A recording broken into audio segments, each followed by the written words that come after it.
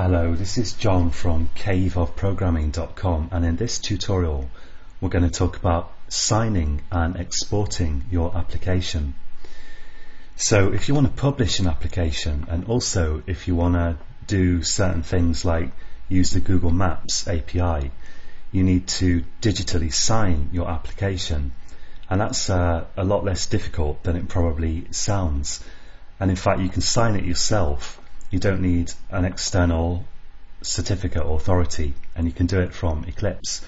So I've got my finished application here, NoteSquirrel, and I'm going to right click my application and I'll go to export, which is here somewhere. There we go, export, and I'll select this Android folder and go to export Android application and click next.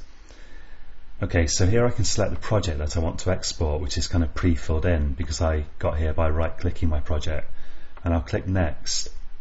Now you need to create a key store if you haven't already got one, and a key store is a file that stores your digital certificate, and you can reuse this certificate for multiple applications if you want to. The important thing is just don't lose it, because if you lose it you won't be able to upgrade your application.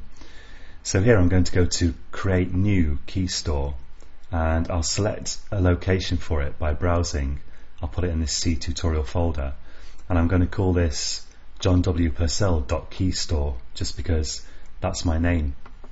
And you need to give your key store a password, so I'll give this some kind of password. There we go, and I'll click next. And now I need to create a particular key for my application. Well, actually, I'm just here creating a key that goes in the key store, so I can, and again I can reuse this for multiple applications. So I could call this key 1 or something like that, and I'm gonna create a password for this, and there we go.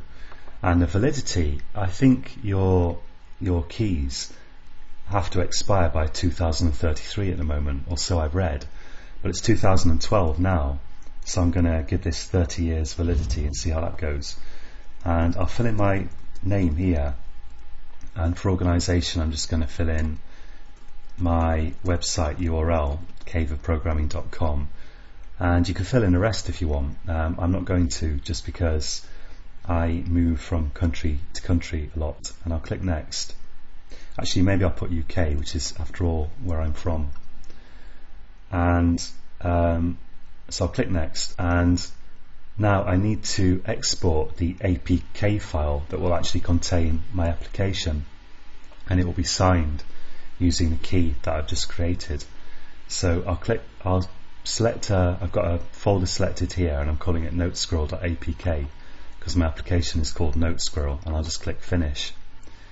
And let's browse to that location, so C tutorial, and let's sort by date modified.